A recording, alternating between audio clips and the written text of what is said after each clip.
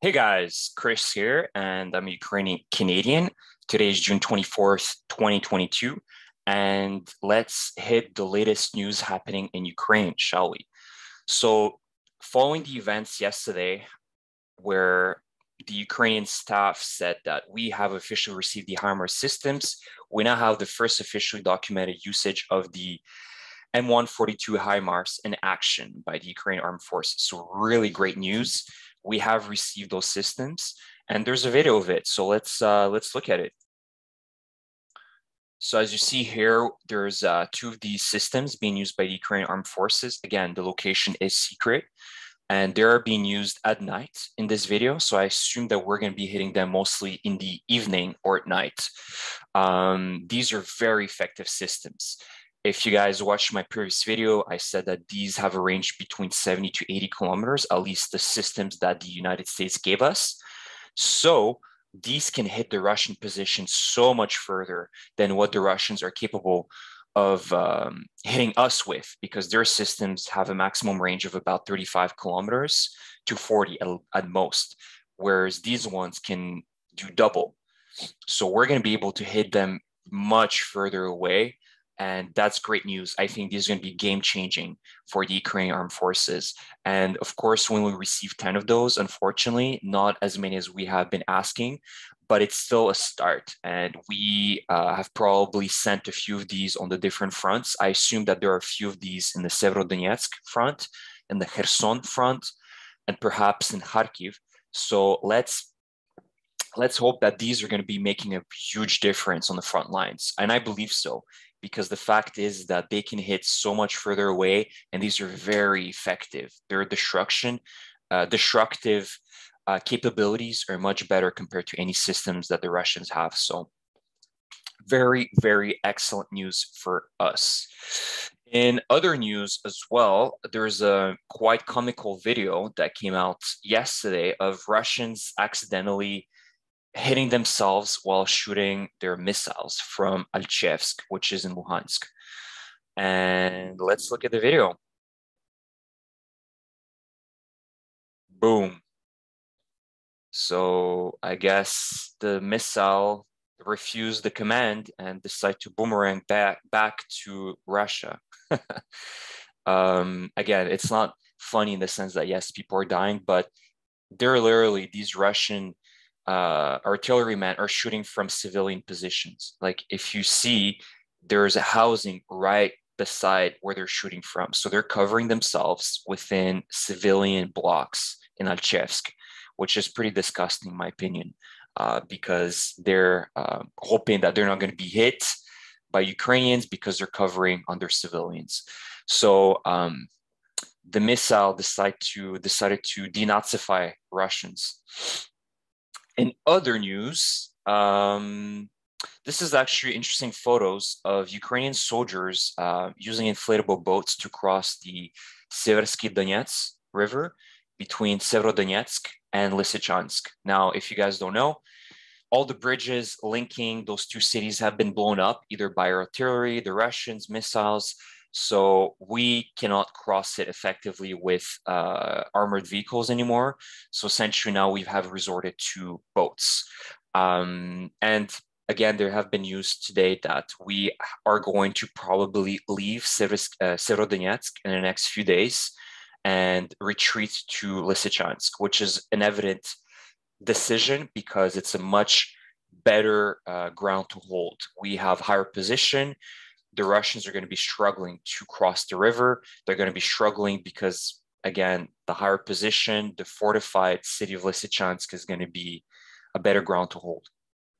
And there's a few pictures of how in the last few weeks we have been crossing the two cities from the river, on the river. Quite interesting. And last but not least, there is a video of an Ilyushin 76 transport aircraft on fire before crashing in Ryazan. So let's look at the video. So this is a transport military aircraft that is in the Russian armed forces or air forces. Air Force, and this one caught fire and it crashed in that city. And I believe it is one of the um, engines that went on fire. So as it went on fire, it obviously needed to do an emergency landing, which it failed to do. And you can see its impending crash. It actually took a very long time for it to crash. It's still not crashing, it's still flying. I don't think there's a few survivors actually in this crash. I think there were 9 crew members and 4 of them died and the rest survived. You can see here. And there's another video, very short as well. That's the tail. So pretty, it's good news in the sense that the Russian army is using these transport aircraft, especially in the city of Melitopol in Ukraine. It has a big military airport, and the Russians are using that airport to transport ammunition and other weaponry much faster than it would be if they were using railroads. So one less is good news for Ukraine as well. And let's look at the map real quick. There haven't been any major movements as of today. Again, the latest news, see that was from June 22nd. And the Russians took Hirsk and Zolote. And they're pushing through now. They're pushing a little bit more. And now they have taken Loskutivka, Rai, Oleksandrivka, and Mykolaivka. So they are trying to push through this road. Again, this is the main road from Bakhmut that goes to Lysychansk. We still have another road that we are using as a supply, but it's becoming dangerous for the Ukrainian army. Although I'm very hopeful and confident that since we have the HIMARS systems, we can start hitting them in Alchevsk, in Popasna, around here, Pervomaisk, Donetsky. So the Russians are going to feel the heat too. And we're going to be able to hit them very deeply inside their territories that they're controlling. Again, not much has changed in Kherson. We're still trying to push through the main road that goes to Chornobaivka. And in Kharkiv, it's the same situation. The Russians are trying to push right now, again, without any success.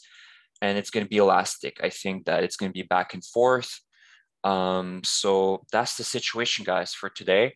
A lot of great news. Hopefully the HIMARS systems are going to be game-changing for the next few days. Let's see.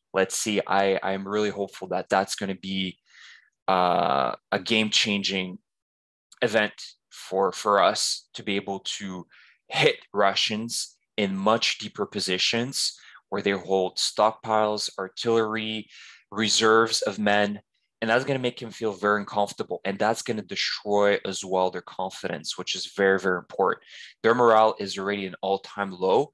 Right now, if they're going to start feeling and hearing stories of their positions being destroyed by these HIMARS systems, I mean, that's going to be huge. So let's hope and pray.